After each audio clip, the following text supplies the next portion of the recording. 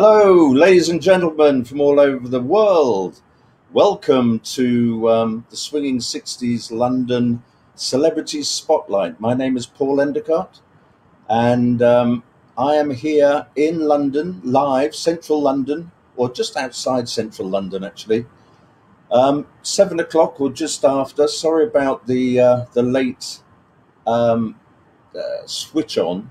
It's meant to be 7 o'clock. Had a couple of technical problems on going live. I can see some of the links are coming in, some of the comments are coming in already, which I'll be putting on to our celebrity guest today. A little bit about what we've been doing in the last week and what's been happening around London. It's week 2 of our lockdown in London. We started last week. It's month 9 of the coronavirus. And, you know, there's good news and bad news this week. The good news is that Pfizer has apparently come up with a vaccine for this. The bad news is that in the UK, we've hit 50,000 deaths this week, 50,000 deaths from the virus. That's the bad news. Today, we have our celebrity guest coming on soon, Lem Lubin, from Unit 4+2. But I just wanted to give you a little bit of insight. Again, as you may know, people aren't traveling about. The London tourism industry has been absolutely devastated. And one of the reasons why I started doing these celebrity spotlights is to bring the community together, the international, the global music community of the 60s, which transcended into the 70s. There's live tours that we're putting on, live online tours. There's the birth of the Rolling Stones, there's the Beatles in West London, and there's the Swinging 60s experience.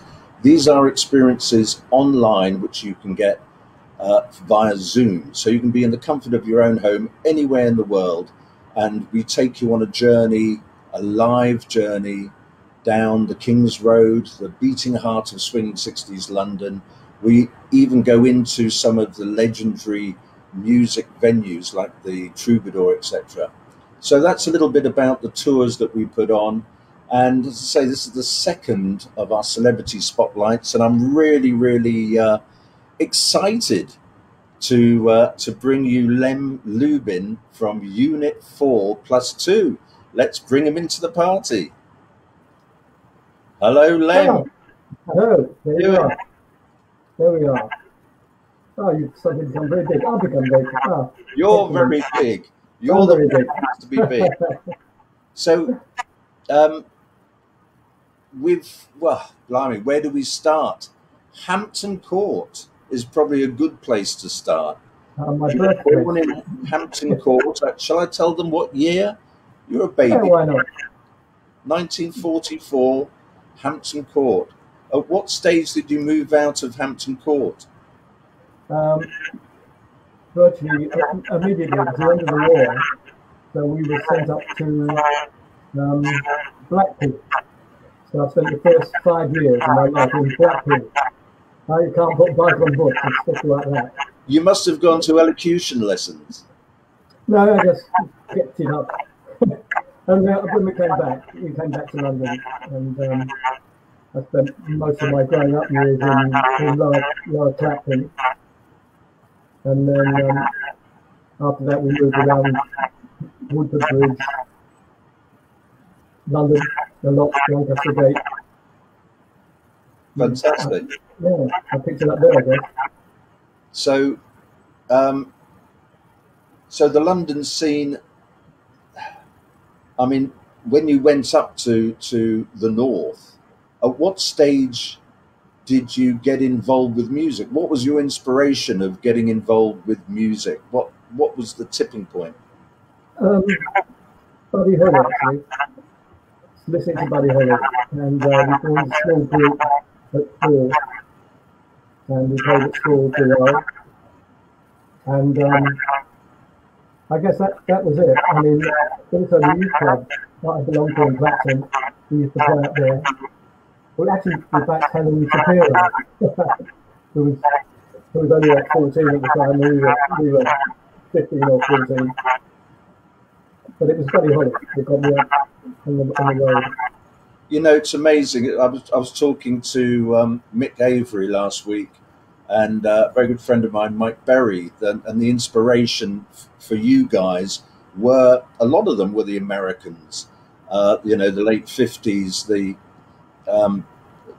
the Buddy Hollies, and also the blues. You know, the blues coming over big time. We're getting some really amazing who's coming online here at the moment, Lem. I'm just going to have to go back, but we've got Liverpool, Pennsylvania, Ohio, America, Cape Town, South Africa again.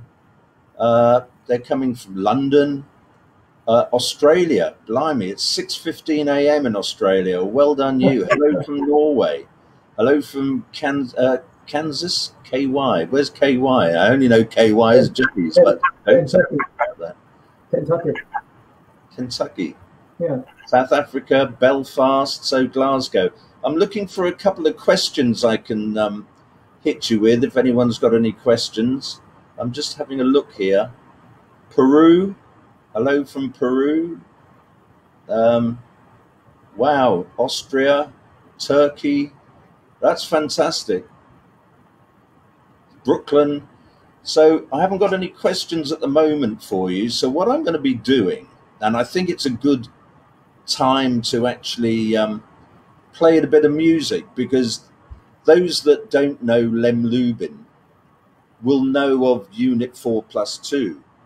And if they haven't heard of Unit 4+2, then they would have heard of Concrete and Clay. So I think it's worth now reminding those people about what Unit 4+2, it was really their figurehead as far as music is concerned. It got to number 1 in 1965. It hit the top 20, although there were 2 singers that released it in America and the billboards in America. God, I'm trying to think of his name now. Eddie Rambo.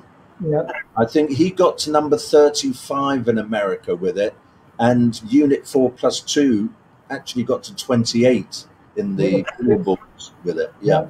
So let's remind ourselves about this iconic song, which is here we go. Let's have a look.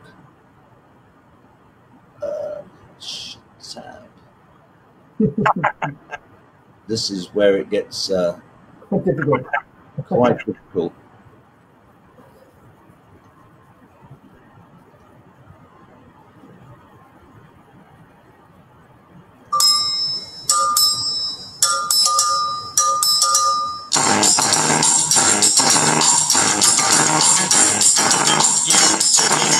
As sweet as roses in the morning, you to me are soft as summer rain and no emotion. Like something red, the sidewalks in the street, the concrete and the clay beneath my feet begins to crumble. But love will never die, because we'll see the love is tumble before we say goodbye. My love and I will love eternally. That's the way it's meant to be. All around, I see the purple shades of evening. On the ground, shadows fall once again. So tenderly, the sidewalks in the street, the concrete and the clay beneath my feet begins to crumble. But love will never die, because we'll see the love is crumble before we say goodbye. My love and I will love eternally. That's the way it's meant to be.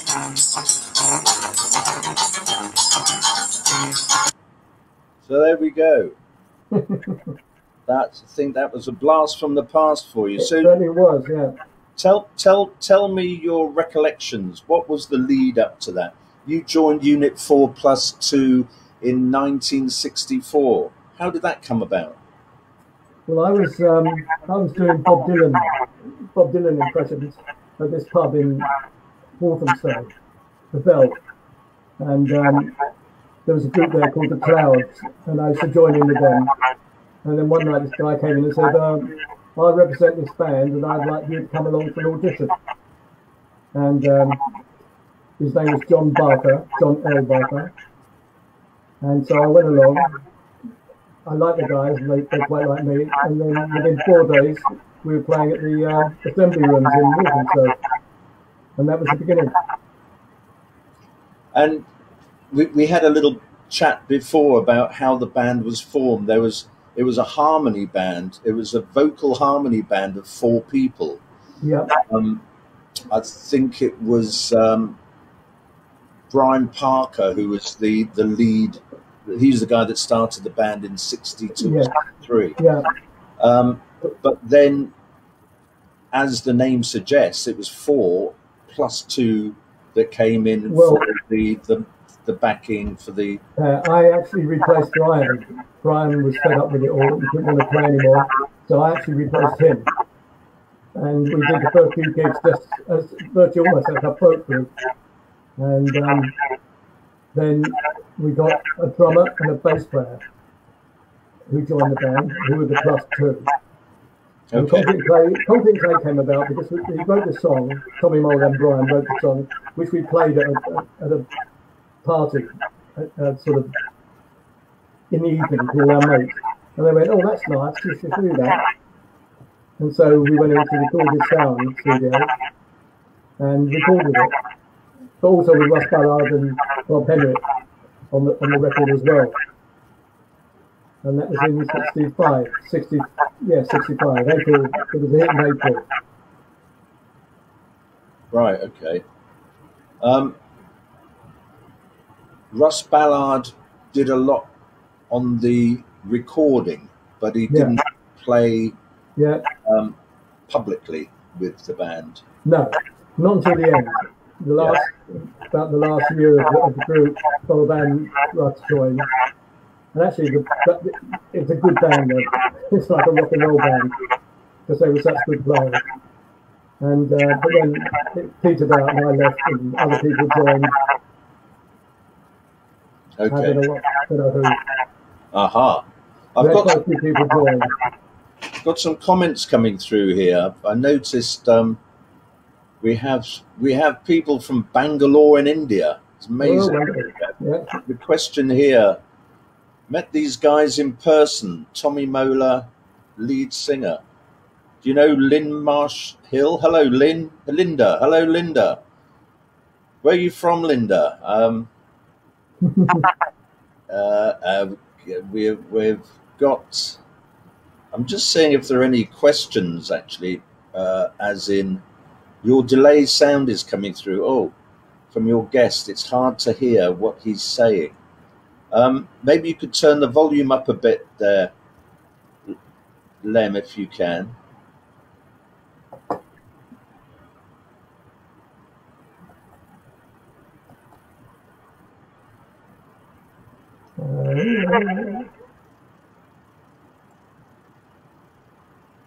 I don't think it goes up very far. Okay, well let's crack on. We'll just have to.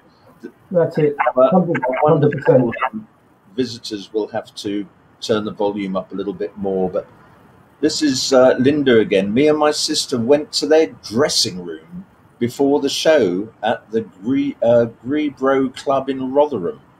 All right. Oh, I remember that. No. Oh no. We have some more here.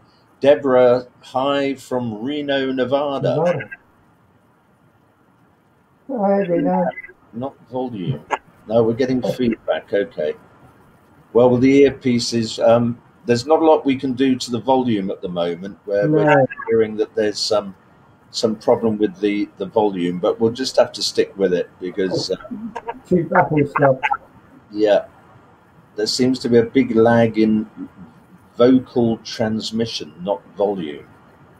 Well, there's little we can do, but we will crack on. Right.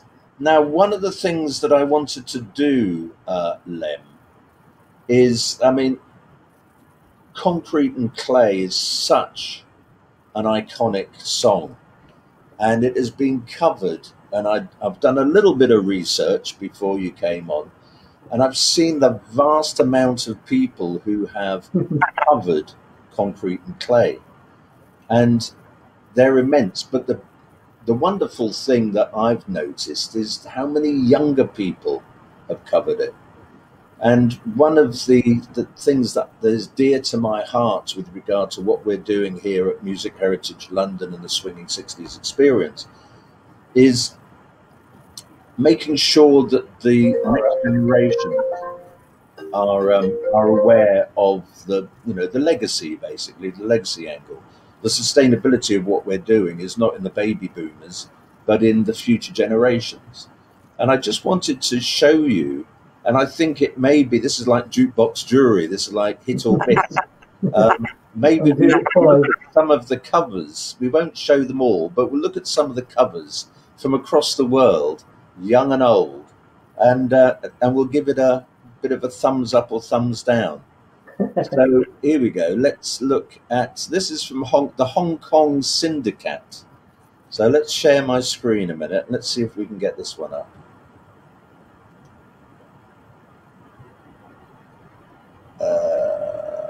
Let's have a look at this. Here we go.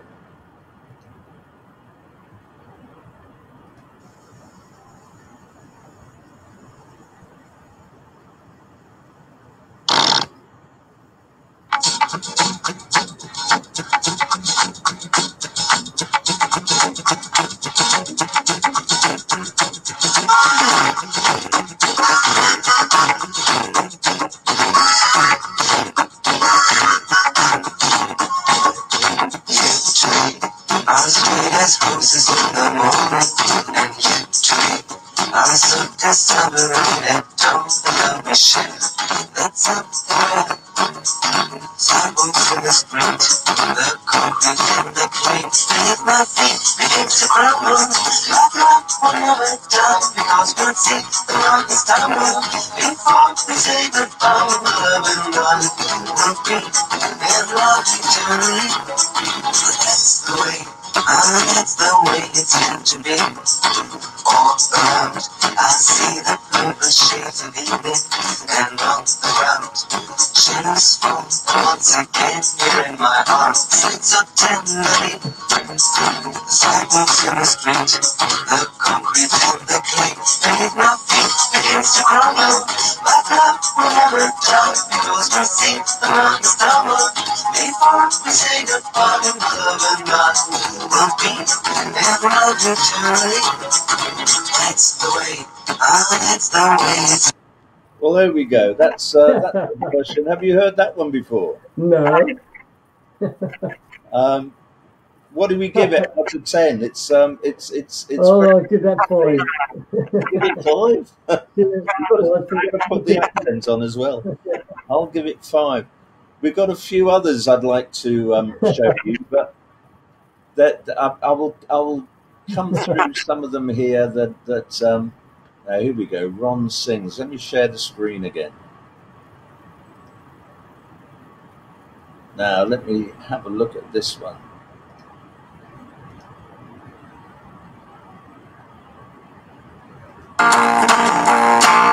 To me,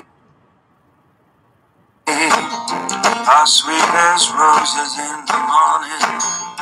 You to me are soft as summer rain at dawn. The love we share, there's something there. The sidewalks in the street, the concrete and the clay beneath my feet begin to crumble. Our love will never die, because we'll see the mountains crumble. Before we say goodbye, my love and I.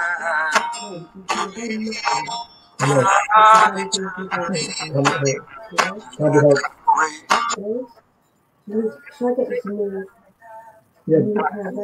You've got better ones. I think that that shows the youth. I mean, how young he was, probably 16, 17. Yeah, probably even younger. Also changing the rhythm slightly, which is quite interesting. But you know, there's something really nice about the contemporary musicians now. One of the things I put on live music, as you may know, at the old Station Hotel, and it's okay putting tribute bands on, playing the hits of yesteryear. But what I'm trying to do is introduce more contemporary musicians, younger musicians, on the basis that they put their own interpretation to classic these numbers. And I think that shows a kind of creativity in that young lad there. Changing the beat.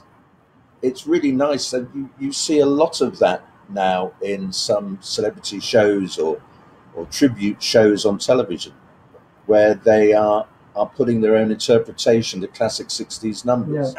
And in some cases, they sound better than the original as far as creativity. So, recollections, Lem. Very quickly after you joined, my lovely assistant. New headphones. My lovely assistant. Look at your assistant. Where is she? Where is she? She's here. Come in. Come and say hello. Come and say hello. Come on. Hello. I'm not. I've got no makeup. While I do this, she's got no makeup on. Oh no, I know. You don't know that, do you? Really? Oh no, this is different. Can't use it. Can't you? Can't use it. Okay. Too modern. Far too modern. I use the old one. Oh, God, that's Sorry about this. That's okay. There we are. It's got the wrong end of it. Can you hear us now? Yeah. We're getting some comments in. The original version is the best, absolutely. Thank you very much. Thank you, Linda. In fact, Linda is actually still love the original from Unit 4+2. Let's see if we can find some others. Actually, what I love was the Eddie Rambo version. The Eddie Rambo version was fabulous. Very smooth and thank you. I like. What's your German like? Is it German? It's like Swedish. Swedish. Here we go. Just crack on. It's great just to be here, says Gidget. A talking dog. So we're cracking on. So I think the thumbs up for the original, but we've got a few more to listen to. We have some more here coming from. Well, we'll actually come on to those in a minute. I'd like to know a little bit more about you, Lem, and what happened. How long were you with Unit 4+2, and what happened after you left? I was with Unit 4 till 69, and the whole thing was beginning to fall apart. So I left and I joined Island Music, and which I really enjoyed. But then I started getting 50 feet, and I wanted to get back on the road. So I joined Christie, and had a couple of years with them, which was great fun, and we went all over the world, which we never went with Unit 4. The only place we ever went was not in Belgium. I mean, it was #1 virtually all over the world except America, and we went to Knock for the song festival. So did you miss? So you kind of missed out on the British invasion years. 64 was when it started. Absolutely. I mean, our manager was not a good manager, to put it politely. And you know, his advice was ridiculous. And actually, even before our record came out, he'd gone into business with a guy called Alan Klein from America, who was also a crook. And they released the Eddie Rambo version before ours. So it came out about a week before ours came out, which was totally illegal. And that divided the sales. But as you said, we beat him. But you know, I went to Ireland music. I loved Ireland, but I started getting itchy feet. Because once you've been on the road, and you want to go back again. And so Christy, and that was great fun. Great fun. But this was after Yellow River had come out. So Yellow River was a hit in 1970, I think. Number one in 1970. Yeah, I think 71. 72. Yeah. Yeah. But Christie had gone from not really well known up to a, you know, obviously having a number one hit. People are starting to pay attention. Yeah, yeah. And actually, I mean, the record I was on with Christie was Iron Horse, which was getting towards the end of their career. I think at the end of their career as well. It says something about me, I suppose. But I was also playing bass on that. And then... Lem, do you have a microphone on your computer at all? Yeah. Whether that's working or not. Can you hear this? Carry on talking. But you can't hear that when the microphone doesn't work. I can hear the... I'm just because we're getting a lot of feedback. I'm getting some... I can't hear a word, so... I can't understand why. I mean, this is supposed to work, isn't it? It was stuck actually before, wasn't it? Yeah, it's getting worse. Could be maybe his mouth too close. I don't know. But it's just we're just getting some comments about feedback. Can't hear a word and things. So it's apologise for that, ladies and gentlemen. Let's go into a couple of other covers. Again, some of these are fantastic. I'm going to share my screen now and show you some other cover versions of this, which kind of blew me away when I was looking at them. Okay, let's have a look at this one.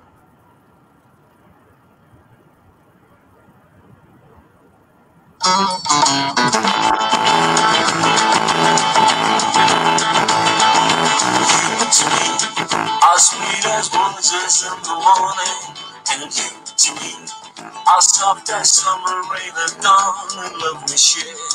That's something else. The sidewalks and the streets, the concrete and the clay beneath my feet begins to crumble.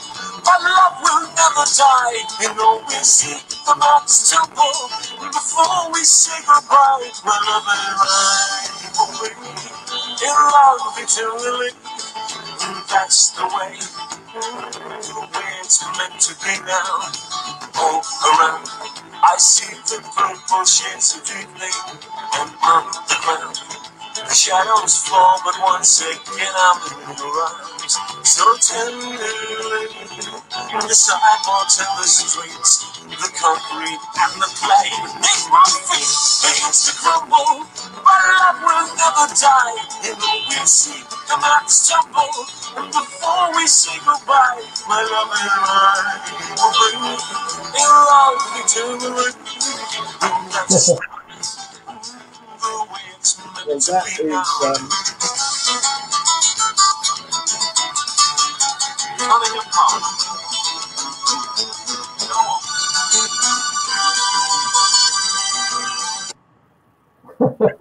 That just got interesting. It gets even raunchier later on. So I thought, sparing any blushes, I thought I'd put that one on the back burner. But have you seen that one before? No. Excellent. Very creative, very head in it. You can imagine playing that in Ibiza. You know, you can imagine seeing Yeah. the Coup Club in Ibiza. Oh Um, dear. so, so you were with Christy after a spell with a band called Satisfaction. No, that was before, and then that was the Mike Cotton. I joined the Mike Cotton band after Christy, Okay, and that became Satisfaction. Also, we were Dantalian's Chariots with Zoot Money, but actually that's a sacking. Because everywhere we went, they were expecting the big roll band, and Zoot had just come back from America, full of God and whatever, and that's why he was called Dantalian's Chariots. Can you hear me? It's very distorted. yeah, I can hear you. Okay, Yeah, and so everywhere we played, we died.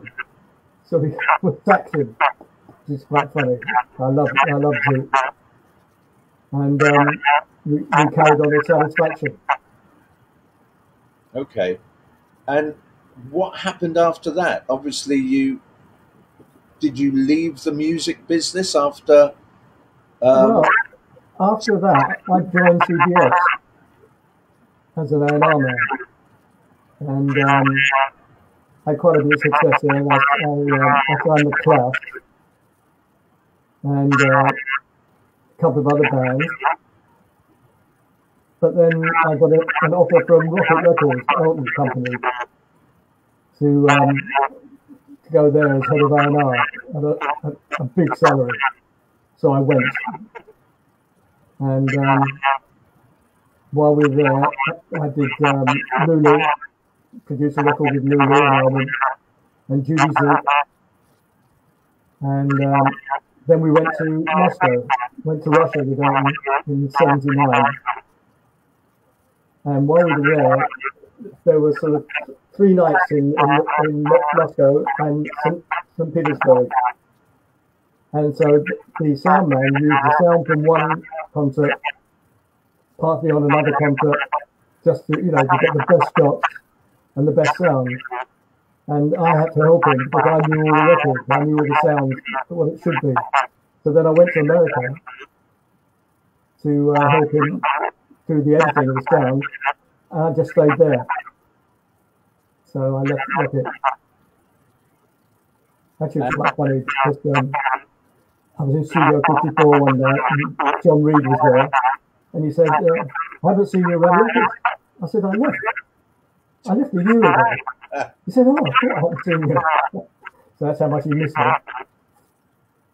Well, so many people do miss you. I mean, I was chatting to a couple of, I wouldn't necessarily call them legends as such, or as Mike Berry calls them, legends. But I was talking to Tony Bramwell, who was a lifelong friend of the Beatles. He started as their road manager, or well, he basically did everything for the Beatles. He was a childhood friend with the Beatles, as you know, John Paul George, and met Ringo later, but he knew them from teenage years. So he was, I was chatting to him the other day or texting him, and he said, please pass on my best to Lem. And only yesterday I was talking with Derek Griffiths, Del Boy, from the Artwoods, Ronnie Wood's older brother's band. And I mentioned that, you were on the celebrity spotlight today. And he said, please send Lem my love and best wishes. That's great. Derek Court was in Satisfaction. He was in the band. Oh, was he really? Yeah. And also, we go back to about 1964, 65, when he was going out with this girl who is now Bob Hendrick's wife. And she was living at the time with this girl called Wendy, who I married. And so he was my best man. So we go back quite a long way. So there's a lot of that going. Was that absolutely? But I'm just seeing if I can get your microphone a little bit better. Talking into that microphone may be the problem. You don't have another microphone? I've got this one. That could be. That sounds better to me already. What, this one? Yeah.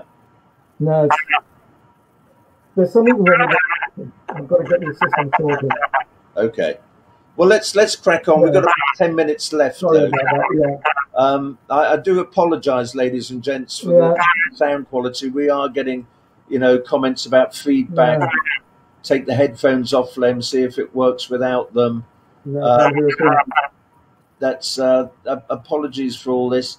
Laura Leanne has said, Paul Endicott, repeat back what he says. I can't understand anything. You shouldn't have hit that wine, Laura. Yeah. You don't drink the whiskey before you listen to a show. But anyway, I've got a couple of other clips I wanted to show you, because these are a couple of other young people here playing. So let's have a look, see at some of these. We have share screen. Let's have a look here. Now, have you heard Concrete and Clay on a ukulele?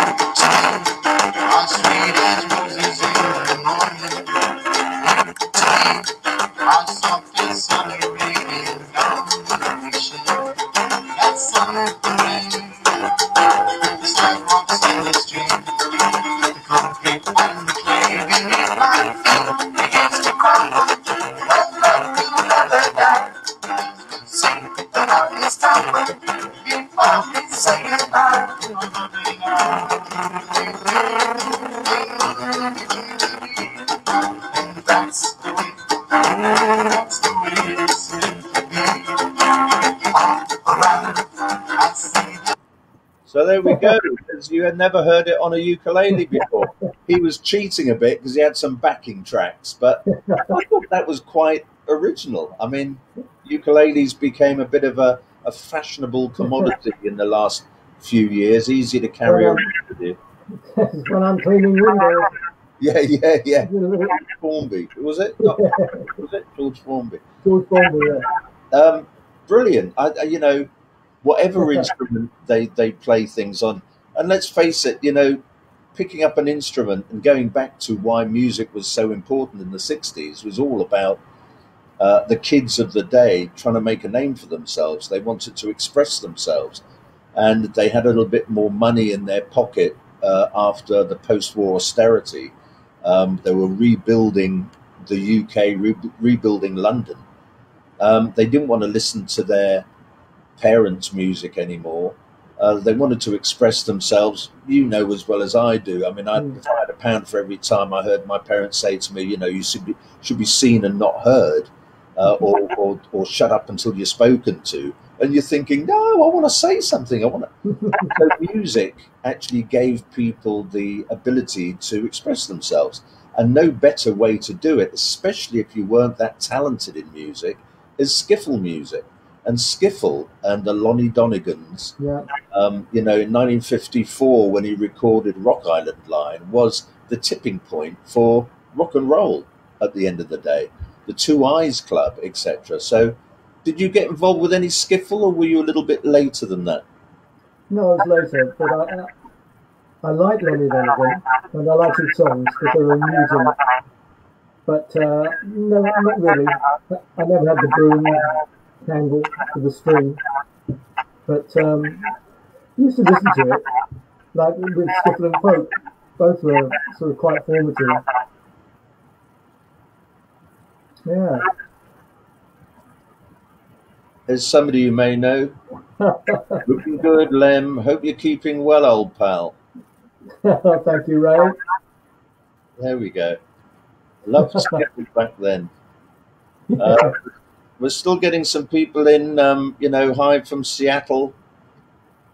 Hello from Hamburg. Now there's a place. Oh my word! Hello. Oh, hello.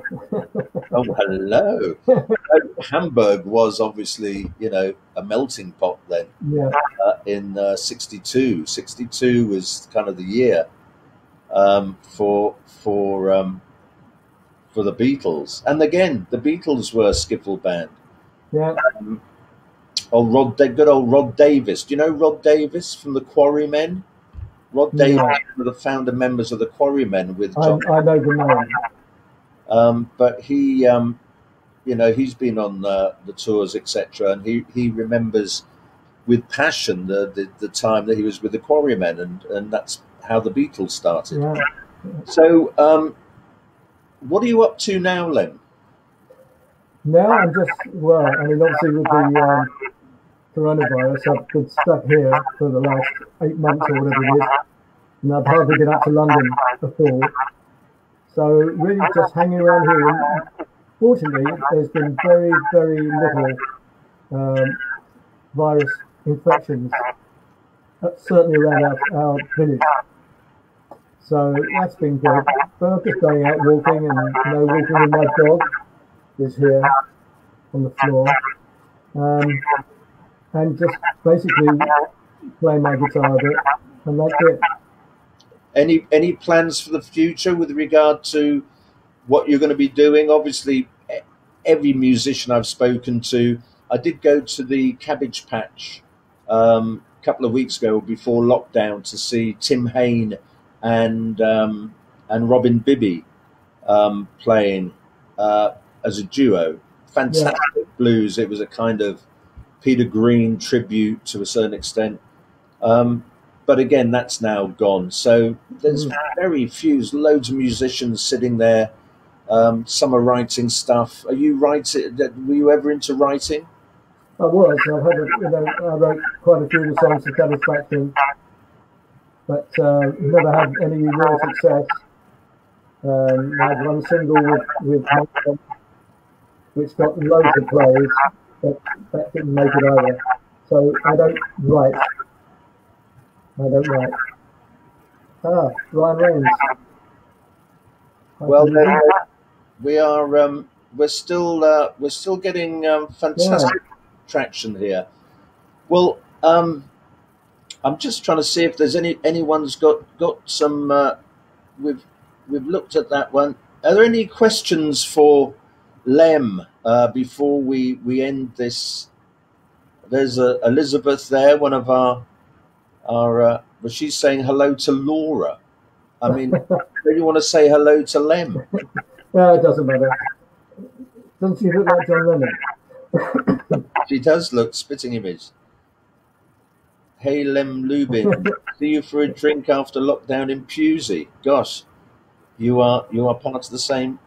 Can't believe we live in the same village. I look forward to it too, Laura. Excellent. Yeah. So I'd just like to say thank you very much, Lem, for joining us. This is our second out of, hopefully we're going to be doing a lot more of these. Sorry that the sound wasn't fantastic to everyone that's tuned in. We've still got, quite a few people listening, which is great. We've been live now. Oh no, we started late, so we're still on 44 minutes. We must try and get the sound sorted out. So I apologise to anyone out there who has had a problem listening. I'm seeing if there are any questions. Hello, Ray. I don't know who Ray is. Obviously somebody that's had a couple of more drinks than we've got a couple more. We've got a couple more here. No, my glass is just emptied, unfortunately. My whiskey is gone. Now, I wanted to play this, which is the second hit by Unit 4+2. So you may be able to listen to this and tell us all about this second hit here.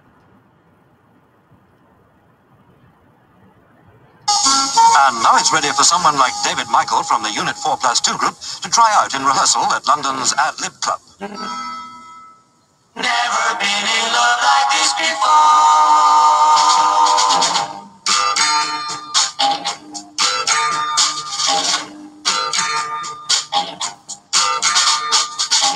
Once upon the time I said I'd never fall in love again. Never fall in love. I was wrong. I should have said love will come, but who knows when.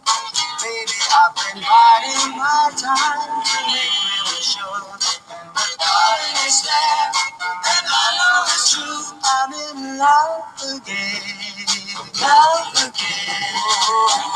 Every time I call your name, you squeeze my hand a little more. Squeeze my hand some more. Loving you. Now, tell me more about that. That sounded like a little bit more vocal. There was more harmonies going on there. Yeah, that was more what the kind of thing that we used to do on stage. But I don't think that should have been our second record. We did another one called what was it called? I can't even remember now. That should have been the follow-up. But our manager said, no, you've got to do something completely different just to show how rounded you are. So that came out. Although it's a lovely song. It is. It got into the top 20 Yeah. in the UK. I don't know how it did in America, but it was a top 20 hit. And This was on our and they rushed an album through, didn't they? This was all on Decca, wasn't it? Yes, yeah. But then you went on to Fontana. Records. Yeah. Yeah. Here we've got some more comments coming in through. I don't know where. Oh, this is Gijit again. Thank you for the memory lane. It's wonderful. So, great to hear. I mean, it must be really early in Australia. I'm sorry to wake you up, guys, in Australia. But it's really good that you're joining us here, live in London. Where we've got another one from Ray here. Awful guitars, those TR2s, Len. Who was that drummer in the vid, mate? That was that was Hugh Halliday. Yeah. Little Hugh Halliday. Excellent, excellent. So, shall we listen to one more cover? Oh yes, I'm loving this. The covers are great, aren't they? Let's see what we can see on the covers. Okay.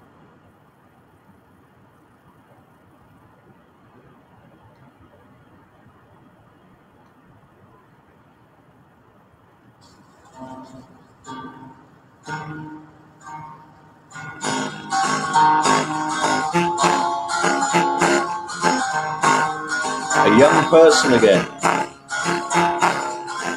To me, as sweet as roses in the morning.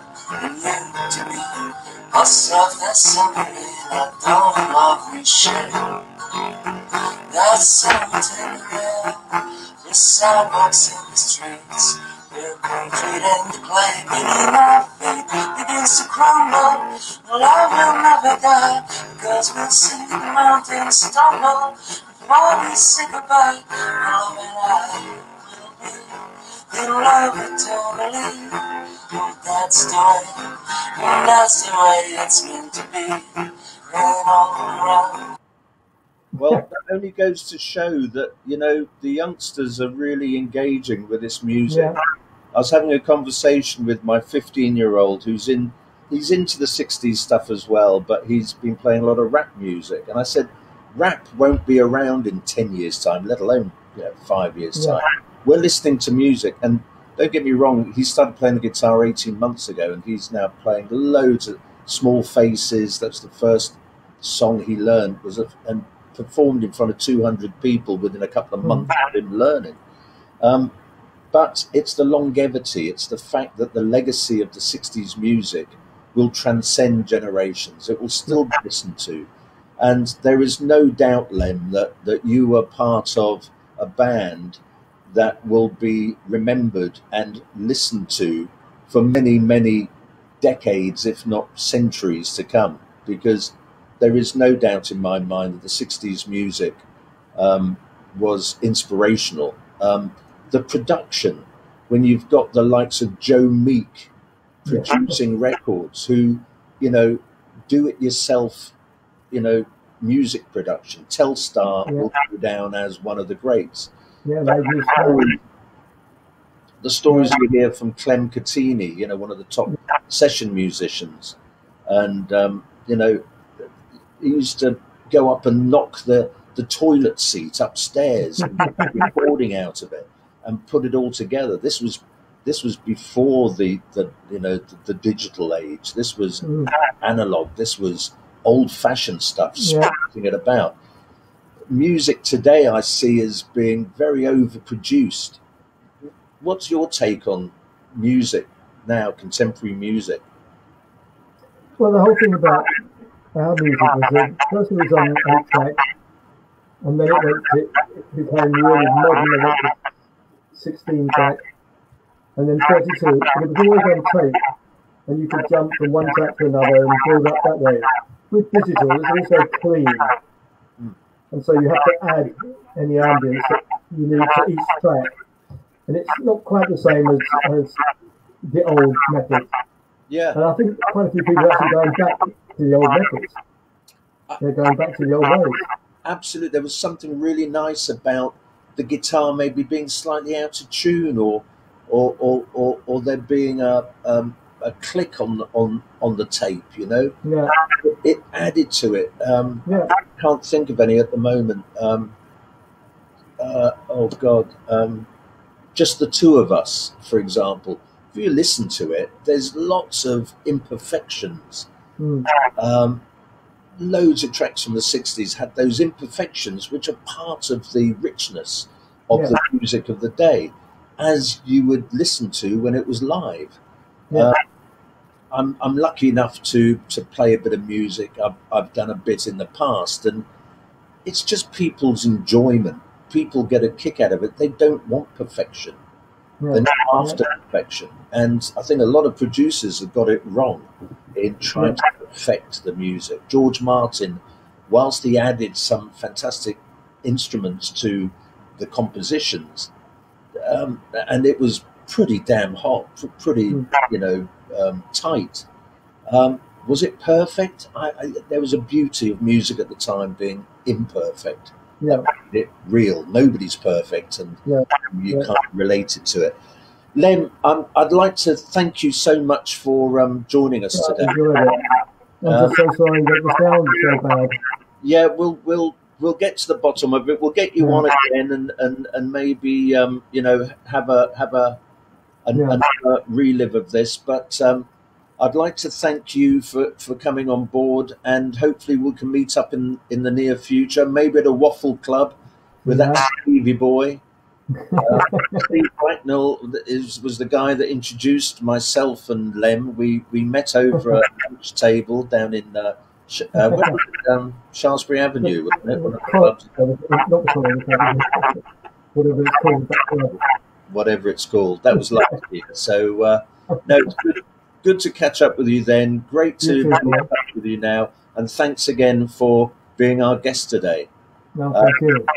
You take care out there, Lem. And Sunday we're doing a Rolling Stones, Birth of the Rolling Stones tour. Hopefully you're free to join us. Yeah. 3 o'clock London time on Sunday. It's about an hour, but usually goes on for a little bit longer. We take you through the places where the Rolling Stones started, basically their seminal home, their spiritual home. In Richmond upon Thames, we go from the church hall that they started in 1962 with the lineup with Bill Wyman and Charlie Watts. So I look forward to seeing you on that tour at 3 o'clock on Sunday, and hopefully meet up face to face with some of our guests. Okay, thank you. I'd just like to apologise for the technical balls-ups. Such a shame. We'll get there. Thanks a lot, Lem. Take care. And we'll see you Sunday. Yeah. Cheers. So there we go, ladies and gents. Thanks again and I apologise for the sound quality. I just want to let you know who we've got on next week on the Celebrity Spotlight. Mr. Derek Griffiths, known to his mates as Del Boy. Derek Griffiths, one of the founder members of the Artwoods, which was Ronnie Wood's elder brother.